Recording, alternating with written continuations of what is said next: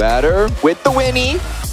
Insta-scope on pickup is a strong weapon, but okay, wait. Petrichor might actually want to get involved. A little more than we expected. Are they just late engaging on this? AZ wants something. He is going to try and... Okay, but there's a shotgun.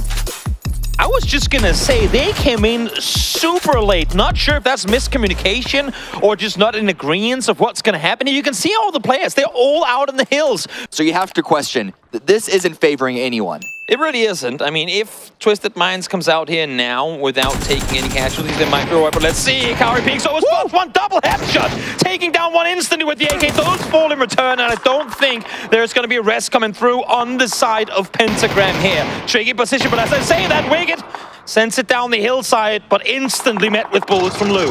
Yeah, what a great counter knock by Lou. Spyro going to be there on the angle to help confirm that, but unexpected, the adder flank. Who flanks the flanker? Everyone's all caught up amongst each other, but at least the positions are now realized and known, and this is going to be a 1 versus 1 here. But Akkad, I think, is going to try and loop on back and isolate Spyro. There's a shotgun in hand, though, so Adder needs to worry about getting pushed. Adder needs to buy time. He needs to stay put, and it works out for him. Skyle on hand, comes out victorious as Spyro falls. Akkad was there ready to help, but Adder didn't need it at all. So in the end, it will be Twisted Minds taking casualties here again. I mean, both teams taking casualties, and once again, proving to the world and everyone else. Like, that's just kind of the mental part of it. So there should be no way for Heaven to go, oh, of course there's one there, because he's probably currently thinking, I was the one there, there's no one backfilling us, I should be all right. Issue now, for example, is that as he peeks on over, all of Gen G is starting to shoot him, and as he actually falls in the midst of that transition. SDK pushing on in, Sonics have line up onto that one, but they're going to be finding a little bit of a dip to hide on through right between New Happy and Sonics, which is a bit of covering fire for them to keep them safe.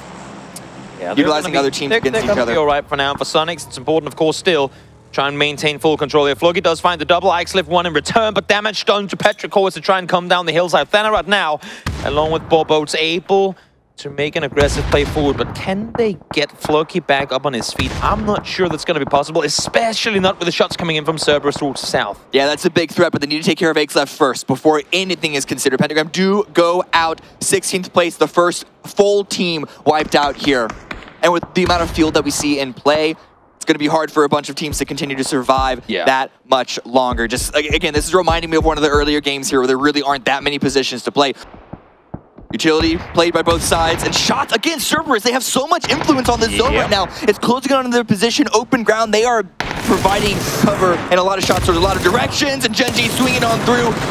Unsure if they expected Petrichor Road to be here, but Ixlift is going to drop 2. Easy job to confirm those as well. And the remaining members of Gen G, who are miles away, going to have to figure out some other spot to go. I cannot justify that rotation for them. I know it's hard to scout, but at least wait for your 2 teammates and push together. They're running into an area where they've just seen people get killed from, and goes down. That is a bit of a head scratcher, but again, day 1, maybe need to shake things up a bit coming into day 2s of Miramars tomorrow. Send on the move right now, going towards the hay bales. One of the few options that they have left, and honestly, don't overthink it. Stay here, stick here. Do not eye up Cerberus' compound. That's going to be a really, really hard send with New Happy overlooking that angle as well. Na'Vi versus Ghibli, it is still going on. Alia again with a great angle, killing Heaven here. It is all into Guman, down to 1 HP.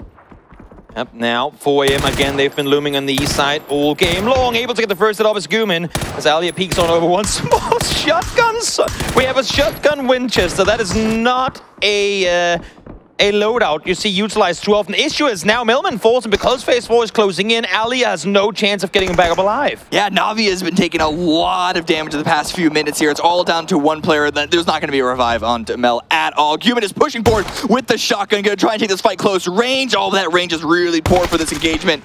The closer he gets, the bigger the chance of him to come out victorious. 2 shots left in the barrel. Make that one! Whoa! Finds it with the final bullet in the chamber, able to take him down. Not a whole lot will come off of it, but at least 1 more point secured. Yeah, exactly. Not quite into placement point territory just yet. Mill! Oh, 4 HP remaining, somehow able to stay alive. Purple Moon are out. Circle does shift towards the east. Cerberus' compound barely inside, but LG and Sonics, they are able to stay in their position. Running each their direction as soon as they got out of that vehicle too, because they knew exactly what was going to happen. They knew what was coming in, and now New Happy, this is going to be a hard attempt for them to try and make space for themselves. They did it last game against Sun Sun Sister in Montenegro. Let's see if we can do it here too. Rolling in the wheat field, shotgun in hand. Petrichor Road, unknown. But again, Cerberus still constantly peppering these players. Oh, and now Guman is on his feet. It's Cerberus. Already on the move. They knew the circle was not going to go to them at all. And so now they're diving straight towards the center. Where can they go? That's the big question. They're probably going to have the car for it amongst one of these tractors, or they found the hill. They found a little defilade. Yeah, I don't think that's going to grant them a whole lot of life, but we'll see what comes over. In the meantime, New Happy finally committing to the fight against Sun Sister, and in similar fashion to what we saw go down in Montenegro just 2 games ago, they are demolishing Sun Sister. Oh, Shrimzy also trying to get involved into this, but New Happy back into one vehicle, pushing on forward, taking the ground that they stole from Sun Sister, pushing Seven off onto the side corner. A lot of damage though. Luminosity are going to try and follow up. Snaker still has more nades to use. Shrimzy with the double. There's only so much space for you to spread out when you're in a dip like that one. Luminosity truly applying pressure to New Happy as they try just do anything they can to stay alive here. Luminosity have a great position in this zone. They have a small little pocket on the side, which means they can have an isolated engagement towards New Happy. They need to worry about 4 AM to the north side, but they're going to be swinging in the opposite direction. You can see in the very far end of the screen. Going into Exo. Empty has already been knocked. Kang with the grenade at the ready pulls that one away, but Crazy going to try and land that one onto the ramp. Such a great time push here. 4 AM again, Crazy. 4 AM able to find all these crates, all these great guns. Issue Brainmates can't quite find the connection. Mill able to get one down and return, and eventually this trap will be sprung from the teams on the other side. Petrichor will fall as Guman is able to take down one with a shotgun. He lives to see another day of potentially placement points too, as the Winchester comes running up from behind.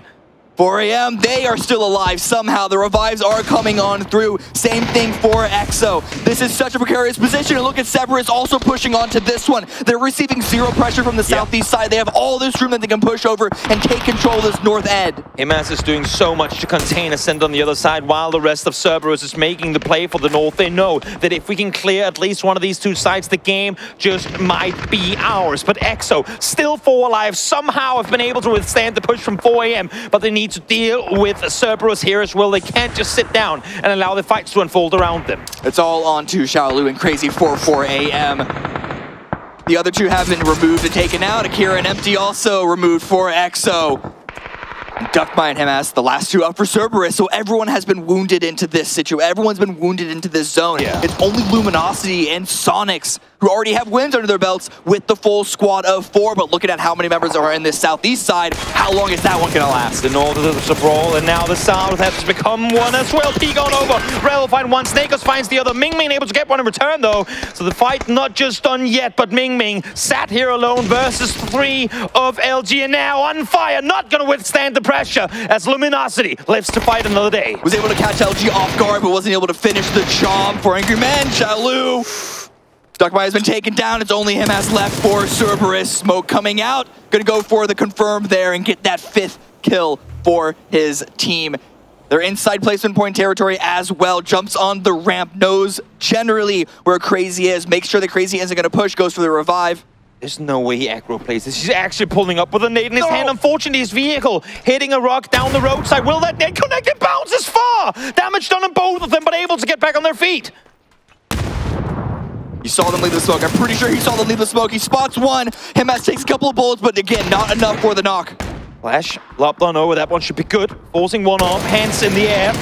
Well aware that the angle ain't quite there for him. Crazy though, missing crucial shots, and Duckby, nice peek around the side, able to take him down. Will accidentally take out him as well, but the rest should be able to come up. And now, 3 times North America versus APAC for the last Miramar of the day.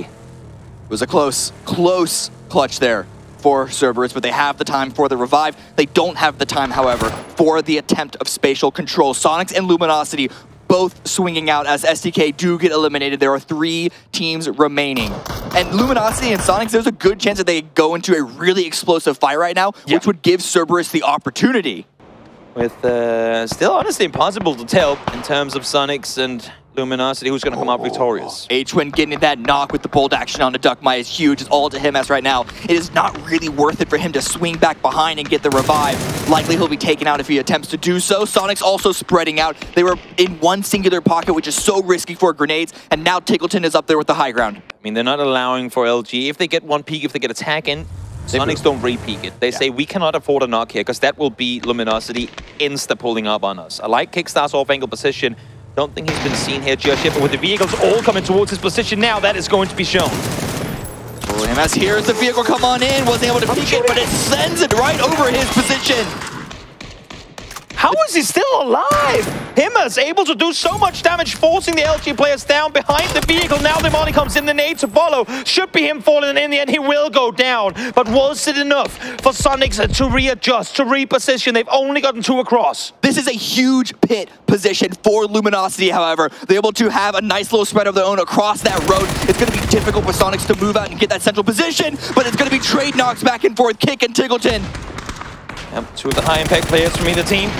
Finding kills on either side. Rello versus Mime here, up close and personal. Low HP on both of them. Rello! One more bullet needed to hit. Can't quite find a takedown. H-Win falls as well. Mime down to low HP. Now Shrimsy with the MK in hand, trying to withstand.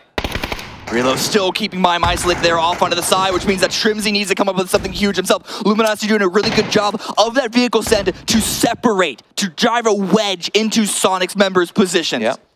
So far, Shrimsy somewhat isolated, but Kickstart is the same issue, being Luminosity in that aggressive push took no casualties. Now, finally, more pressure being done. The final pressure at that, and twice in a row, Luminosity Gaming out victorious.